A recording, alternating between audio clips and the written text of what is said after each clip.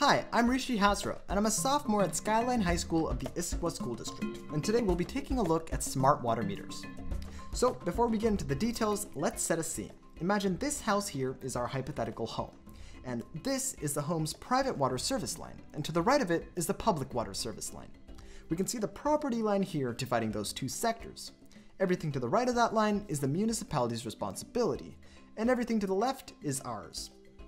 Now that we've outlined the boundaries, let's talk about the water. Water is flowing in from your service provider, and it flows in under your street, past your water meter, which is probably located around here, and right into your home. With that scene in mind, let's turn to the actual meter. Here's what the lid of a water meter typically looks like, and you've probably noticed one in your front lawn. It's pretty simple, and it has a section in the center you can usually lift up to take a closer look at the meter itself. And this is an image of my water meter. This image here has two of them because sometimes your neighbor's meter might be located in the same area as yours, and the meter closer to your home is generally yours. If you want to verify that it's yours, you can compare this number on top of the water meter to the number on your water bill. I encourage you to look occasionally at your meters just to make sure they're all in good shape.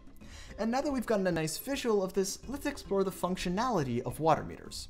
A water meter collects data regarding your water usage by measuring how much water exactly passes through this valve here. Water goes below the meter and passes out this valve towards your home.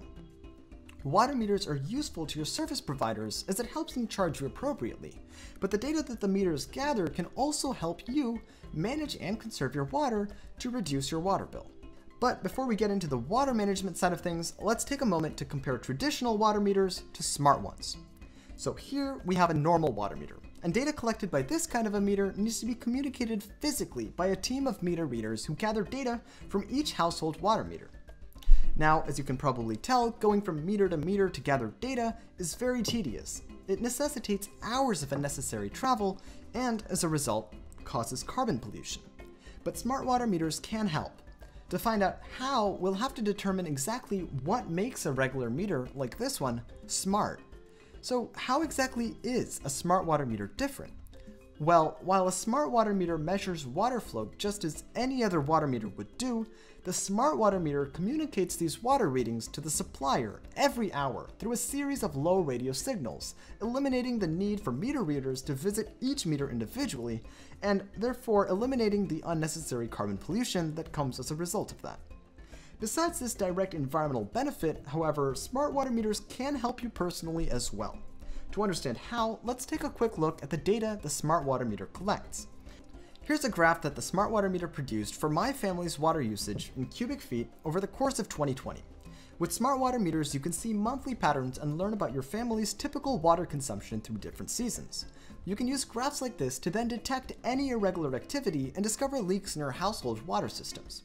The graph also projects your next monthly water bill up at the top right, and you can save money with your smart water meter by finding leaks, and you can see this number gradually go down. The average American household leaks 90 gallons or more each day, and fixing these leaks can save you up to 10% on your water bill.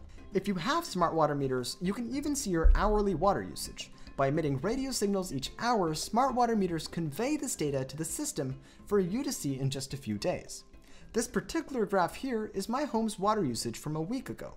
There are quite a few stories I can tell just looking at it immediately. For one, these sharp spikes around midnight aren't embarrassingly my fault. It's my midnight shower, and it's also the time most dishes are washed in my home, so the volume of the water makes sense. There's another spike here around 7 p.m. that dips down until about 10, and that's for dinner prep. Besides those two spikes, however, everything else seems quite normal. My family's generally asleep here from 3 a.m. to 9, then people start waking up and we can see our water usage going up correspondingly. And then around 3 to 6 p.m. it's pretty much guaranteed that someone's taking a nap. This is my family's dormant time, so we can see the water usage is pretty low and level. Sometimes graphs like this can have significant irregularities, and in those cases there's very likely some kind of a leak. Let's take a look at one of the most common ones, the toilet. If you have a leaky toilet, you could be wasting upwards of 100 gallons daily, and that's the equivalent of flushing your toilet 25 times. Fortunately, toilet leaks are easy enough to detect. Here's how to check. You can request a toilet leak detection kit from the Cascade Water Alliance or your water district, or you can simply put a drop of food coloring into the tank. If the color shows up in the bowl within 10 minutes, then you have a leak. Fortunately, my toilet here didn't have one, and you can see the dye remains in the tank, but not in the bowl. In toilets, the most common source of the leak is this flapper here. It's made of rubber, and every time you flush, the chain is lifted upwards. Understandably, this wears out the rubber flapper occasionally. But replacing the flapper is pretty easy and should take care of most leaks. But how do you know when to check for these leaks? And that is where smart water meters come into play once again. Let's take another look at this graph my smart water meter produced. If you notice significant water usage overnight in this range, when no one in your household is awake or active, that's a strong sign that there's a leak somewhere, and you should check your toilets right away. If you're wondering how to access these graphs I've been showing throughout the video, but for your own water meter, it's pretty simple. If you're served by the Sammamish Plateau Water, you probably already have a smart water meter. And all that's left for you to do is download the MySPWater app. And you can do this by scanning the QR code or visiting the URL on screen to get more information regarding the desktop site or the mobile apps. If you aren't served by the Sammamish Plateau Water and your city hasn't followed the smart water meter movement, I encourage you to write a letter to your local government or water district, urging them to rapidly advance towards a sustainable future by investing in smart water meter technology. Thank you.